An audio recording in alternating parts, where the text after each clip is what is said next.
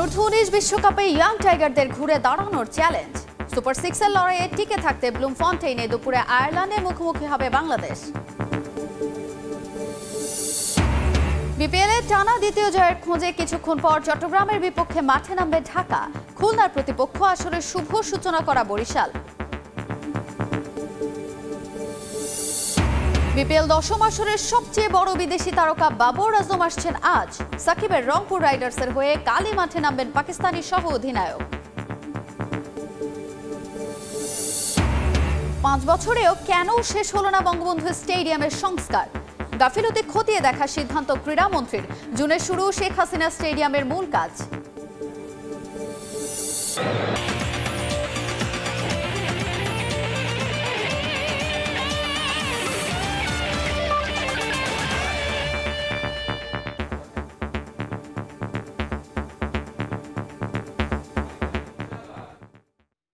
বিশ্বের নানা প্রান্তের খেলাধুলার খবর নিয়ে আমাদের নিয়মিত আয়োজন খেলার সময়, আর এই আয়োজনে আপনাদের সঙ্গে আছি তাজিন খন্দকার। শুরুতে যুব বিশ্বকাপের খবর।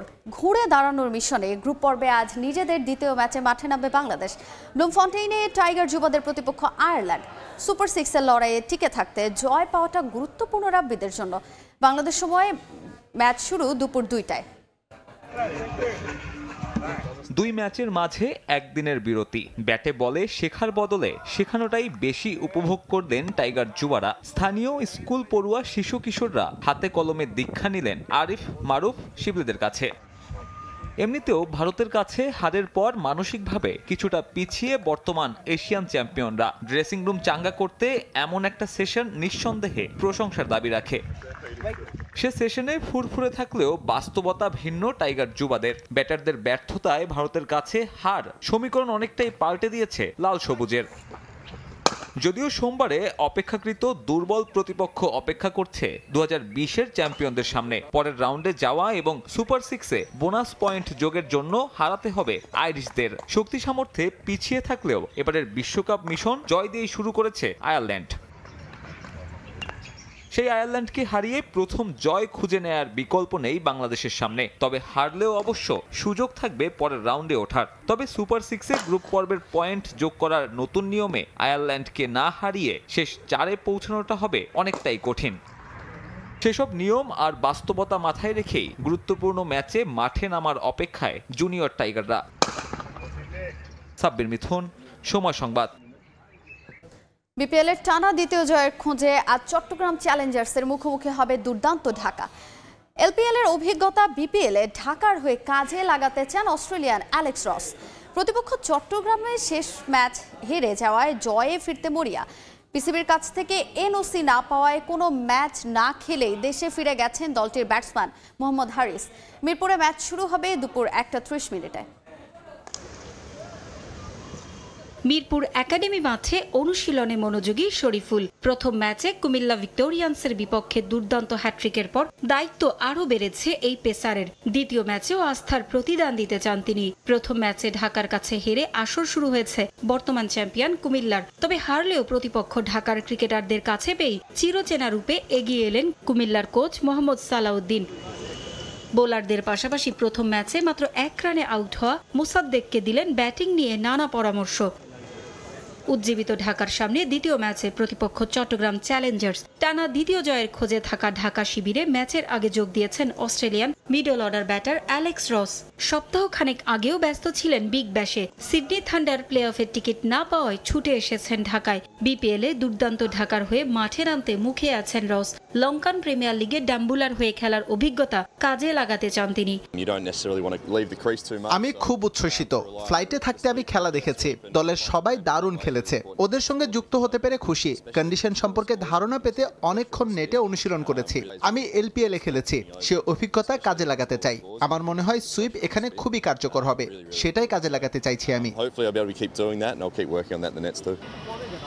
ঢাকার মতোই উদ্বোধনী দিনে জয় শুরু হয়েছিল চট্টগ্রাম চ্যালেঞ্জার্সের। হাই স্কোরিং ম্যাচে সিলেটকে হারিয়ে আসর শুরুর পরই ছন্দপতন হয়েছে বন্দরনগরী দলটির। খুলনার বিপক্ষে দ্বিতীয় ম্যাচে হারে এবার জয় ফেরার লক্ষ্য চট্টগ্রামের। ঢাকা ম্যাচের আগে বড় দুঃসংবাদ পেয়েছে চট্টগ্রাম।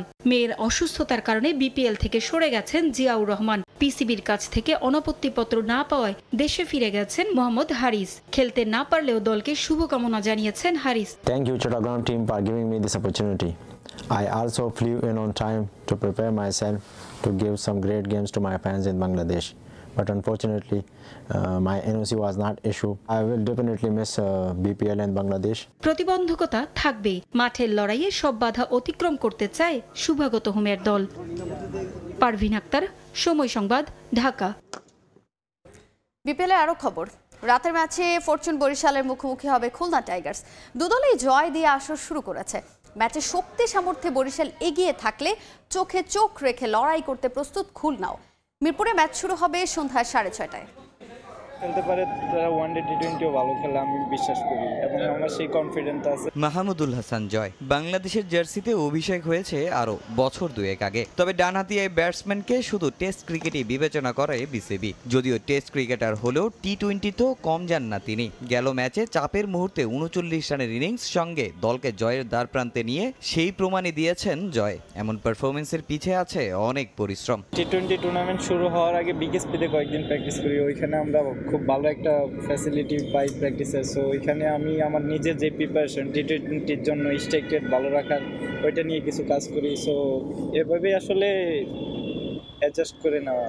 চট্টগ্রামের সঙ্গে প্রথম বাধা টপকেছে লো বাজেটের খুলনা টাইগার্স। এবার তাদের প্রতিপক্ষ বিগ বাজেটের ফরচুন বরিশাল। ম্যাচটা কঠিন হলেও নিজেদের ব্যালেন্স টিম মনে করেন জয়। ম্যাচে প্রাণপণ লড়াইয়ের কথাও জানান এই ডানহাতি ব্যাটার। ফার্স্ট ম্যাচ আমাদের উইন হওয়া খুব ইম্পর্টেন্ট ছিল। এটা আমাদের টিমকে বুস্ট করবে। এখন আমাদের নেক্সট যে ম্যাচটা ওইটা একটা বড় প্রতিপক্ষ। সো আমরা বড় প্রতিপক্ষ হিসেবে না নিয়ে আমরা জাস্ট আমাদের যে টিম আছে আমাদের খুব ব্যালেন্স টিম আছে। আমরা যদি আমাদের ন্যাচারাল খেলা খেলতে পারি ইনশাল্লাহ ভালো খেলা হবে।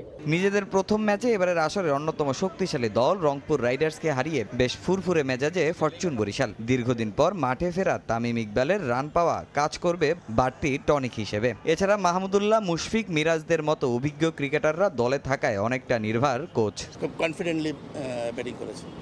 সো অবশ্যই গুড স্টার্ট তামিমের জন্য। এটা আরও বড় হইলে ভালো হইতো। লোকালি আমাদের ব্যাটিং সবচেয়ে এক্সপিরিয়েন্স টিম এই বিপিএল টুর্নামেন্টে। সো একটা ম্যাচ হয়েছে সন্তুষ্টি, যদি ওই একটা ম্যাচ দিয়ে যদি বলেন হ্যাঁ সন্তুষ্ট। গেল আসরে দুই দলের মুখোমুখি দেখায় একটি করে জয় আছে খুলনা ও বরিশালের। তামিম হোসেন, সময় সংবাদ, ঢাকা। এই মুহূর্তে মিরপুরে আছেন রিপোর্টার ফাহিম ইসলাম। বিপিএল এর সবশেষ খবর জানতে সরাসরি যাচ্ছি তার কাছে। ফাহিম,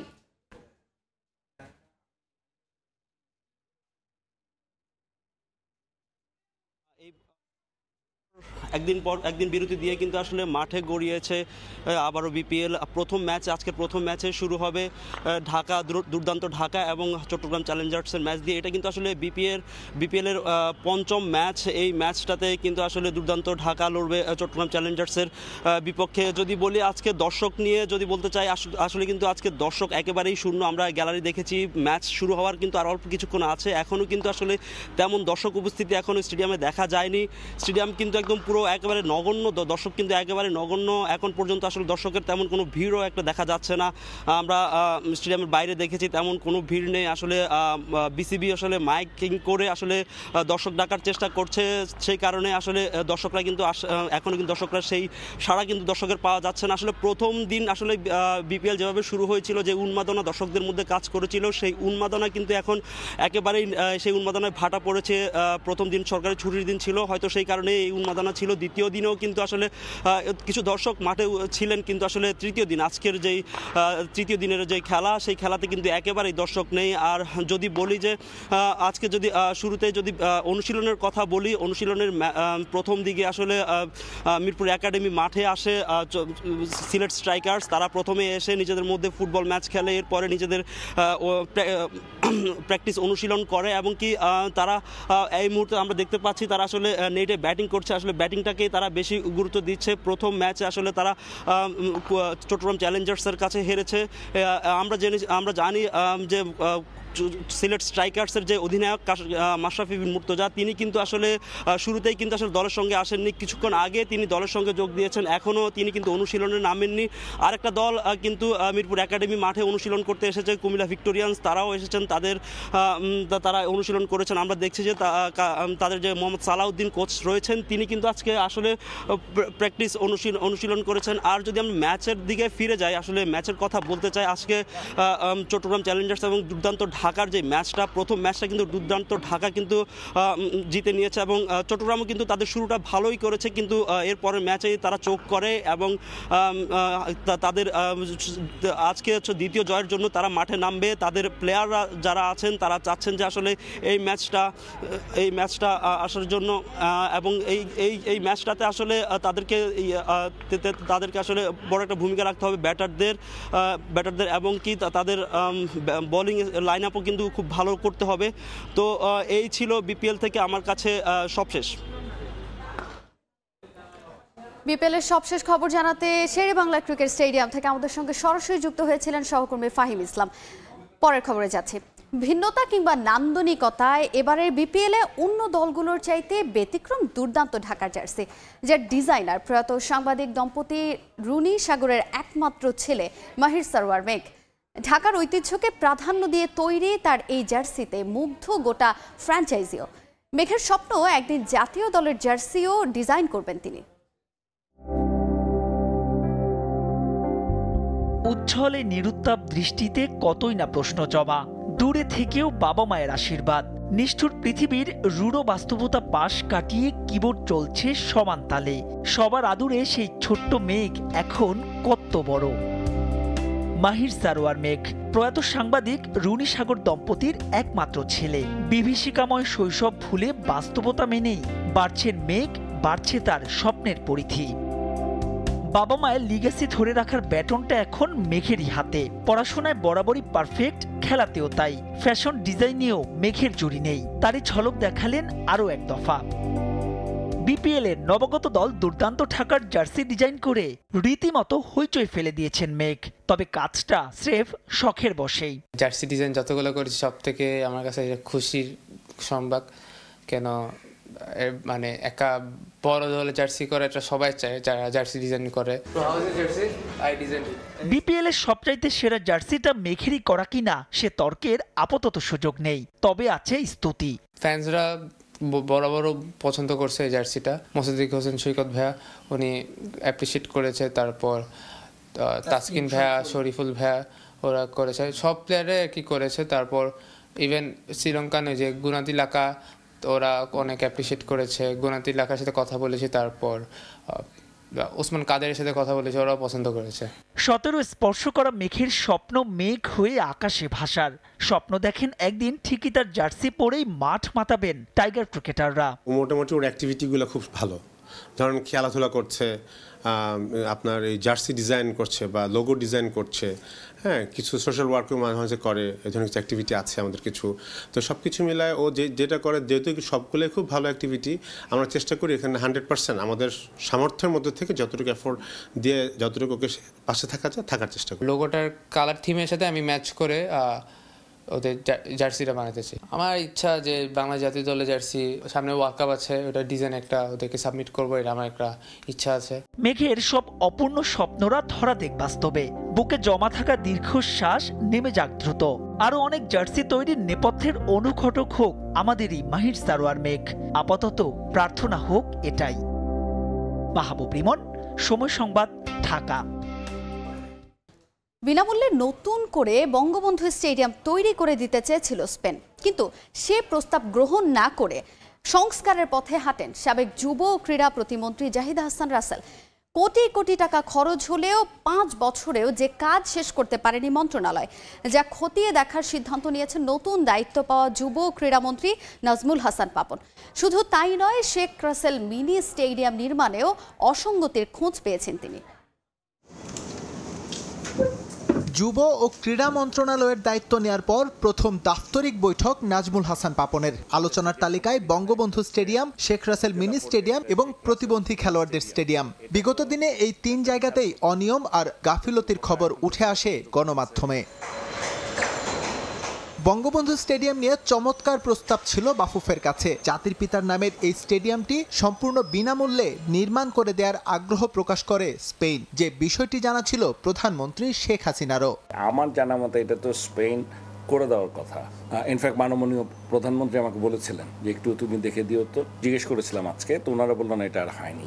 কেন হয়নি কি এটা এই মুহূর্তে ওই পরিমাণ ইনফরমেশন আমার কাছে নেই। কিসের স্বার্থে কিংবা কোন অদৃশ্য কারণে স্পেনের প্রস্তাব গ্রহণ না করে বঙ্গবন্ধু স্টেডিয়াম সংস্কারের পথে হেঁটেছিলেন জাহিদ হাসান রাসেল, তা যেমন নাজমুল হাসান পাপন জানেন না, ঠিক তেমনি ধোঁয়াশা আছে গণমাধ্যমেও। তবে চালু হওয়া সংস্কার কাজ কেন 5 বছরে শেষ হলো না তা ঠিকই খতিয়ে দেখবেন নতুন মন্ত্রী। এটা আমি ফিজিক্যালি দেখতে চাই কি অবস্থা, এগুলা নিয়ে যদি আমি পাই তাহলে সেটা আমি আসলে এই প্রশ্নগুলো ওদেরকে করতে পারবো। যেটা হয়ে গেছে এটা আই কান্ট চেঞ্জ, বাট সামনে যাতে না হয় বা এটাকে কিভাবে ইমপ্রুভ করা যায় সেই চেষ্টাটা আমি করতে পারি। এইটা এত পূরণ হয়ে গেছে, এই সংস্কার করে চলবে না, we need a new stadium. প্রথম ধাপে উপজেলা পর্যায়ে 125টি শেখ রাসেল মিনি স্টেডিয়াম নির্মাণ করেছিলেন সাবেক প্রতিমন্ত্রী জাহিদ হাসান রাসেল। বছর কয়েকের মধ্যেই যার অধিকাংশ হয়ে পড়ে ব্যবহার অনুপযোগী। দায়িত্ব গ্রহণের দিন কয়েকের মধ্যেই এই প্রকল্পেও অসঙ্গতি খুঁজে পেয়েছেন নাজমুল হাসান পাপন। শেখ রাসেল মিনি স্টেডিয়াম নিয়ে সমস্যা একটু আছে, আমার কাছে বিরাট একটা খটকা লেগেছে। ফিনান্সিয়াল ইমপ্লিকেশন ওটারও আছে, আমাদের একটা সীমাবদ্ধতা আছে। এই সীমাবদ্ধতা থাকার কারণে কিন্তু আমাদের আলটিমেটলি উই আর লুজিং। এদিকে দীর্ঘ অপেক্ষার পর শেখ হাসিনা ক্রিকেট স্টেডিয়াম নিয়ে এসেছে সুখবর। ফেব্রুয়ারিতে দরপত্র আহ্বান করবে বিসিবি। এপ্রিলে সব কার্যক্রম শেষ করে জুনে নির্মাণ কাজ শুরুর কথা জানান নাজমুল হাসান পাপন। জুনের মধ্যে ডেফিনেটলি কাজ শুরু দেখতে পাবো, যে কাজ শুরু হয়ে গেছে। এসএম ইকবাল, সময় সংবাদ, ঢাকা। বিশ্বকাপ বাছাই ম্যাচ সামনে রেখে দেশের বাইরে কন্ডিশনিং ক্যাম্পের ওপর গুরুত্ব দিয়েছেন হাভিয়ার কাবরেরা। সম্ভব হলে মার্চের প্রথম সপ্তাহ থেকে আবারও সৌদি আরবে ক্যাম্প করতে চান তিনি। এই বছরটা অনেক চ্যালেঞ্জিং হবে বলে মনে করছেন স্প্যানিশ কোচ, তবে আত্মবিশ্বাস ধরে রেখে ভালো করার প্রত্যয় কাবরেরার। নতুন চুক্তি, নতুন চ্যালেঞ্জ, তবে লক্ষ্যটা পুরনো। ছুটি কাটিয়ে আবারও দায়িত্বে হাভিয়ার কাবরেরা। নেক্সট মিশন শুরুর আগে স্ট্র্যাটেজি সেট করা নিয়ে ব্যস্ত স্প্যানিশ কোচ। এবারও তার চাওয়া দেশের বাইরে কন্ডিশনিং ক্যাম্প। বিশ্বকাপ বাছাই সামনে রেখে মার্চের প্রথম সপ্তাহ থেকে শুরু হবে ক্যাম্প। এবারও সৌদি আরব পাচ্ছে প্রায়োরিটি। দলে সুযোগ পেতে পারেন ঘরোয়া লিগে পারফর্ম করা কিছু নতুন মুখ। তপু জিকো ফেরায় তাদের নিয়ে স্বস্তি স্প্যানিশ কোচের। মার্চের প্রথম সপ্তাহ থেকে ক্যাম্প, সম্ভব হলে সেটা দেশের বাইরে করতে চাই। গেলবার সৌদি আরবে অনুশীলন অনেক কাজে দিয়েছে। আমি বিপিএল ও ফেডারেশন কাপে চোখ রেখেছি। দলের অনেকেই ভালো করছে, পাশাপাশি নতুন কিছু ফুটবলারের দিকেও আমার দৃষ্টি আছে। তপু জিকোরা ফিরেছে, এটা আমাদের জন্য অবশ্যই ভালো খবর। গেল বছর ভালো করায় কোচের চুক্তি আরও 1 বছর বাড়িয়েছে ফুটবল ফেডারেশন। সেই সঙ্গে বেড়েছে প্রত্যাশা। এসব নিয়ে না ভেবে বরং নিজের করণীয় নিয়ে ভাবছেন স্প্যানিয়ার্ড। নজর রাখছেন এশিয়ান কাপে প্রতিপক্ষের পারফরমেন্সের উপর। এই বছর আমার জন্য একটু বেশি চ্যালেঞ্জিং, কারণ বিগত দিনে দল ভালো করেছে, সমর্থকদের প্রত্যাশাও বেড়েছে। আমাদের বেশ কিছু বড় প্রতিপক্ষ সামলাতে হবে, সেসব নিয়ে না ভেবে নিজেদের উপর ভরসা রাখতে চাই। এশিয়ান কাপে দারুণ খেলেছে ফিলিস্তিন, তারা কঠিন প্রতিপক্ষ, অনেক অ্যাগ্রেসিভ ফুটবল খেলে। আমাদের জন্য কঠিন চ্যালেঞ্জ অপেক্ষা করছে, তবে আমি ম্যাচের জন্য মুখিয়ে আছি। আগামী 21 মার্চ ফিলিস্তিনের বিপক্ষে হোম ম্যাচ খেলবে বাংলাদেশ। 5 দিন পর একই প্রতিপক্ষের সঙ্গে অ্যাওয়ে ম্যাচ, তবে এখনো চূড়ান্ত হয়নি সেই ভেন্যু। এসএম ইকবাল, সময় সংবাদ, ঢাকা। এ পর্যায়ে খেলার সময়ের শীর্ষ সংবাদগুলো জানিয়ে দিচ্ছে আরেকবার। অনূর্ধ্ব-19 বিশ্বকাপে ইয়াং টাইগারদের ঘুরে দাঁড়ানোর চ্যালেঞ্জ। ব্লুমফন্টেইনে আয়ারল্যান্ডের বিপক্ষে টস জিতে ফিল্ডিংয়ের সিদ্ধান্ত বাংলাদেশের। পক্ষ আসরের শুভ সূচনা করা ফরচুন বরিশাল। এবং বিপিএল 10ম আসরের সবচেয়ে বড় বিদেশি তারকা বাবর আজম আসছেন আজ। সাকিবের রংপুর রাইডার্সের হয়ে কালই মাঠ মাতাবেন পাকিস্তানি সহ অধিনায়ক।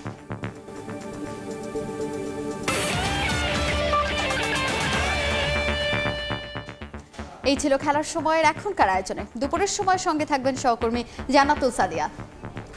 ধন্যবাদ তাজিম। দুপুরের সময় নিয়ে ফিরছি কিছুক্ষণ পর, সঙ্গেই থাকুন সময়ের।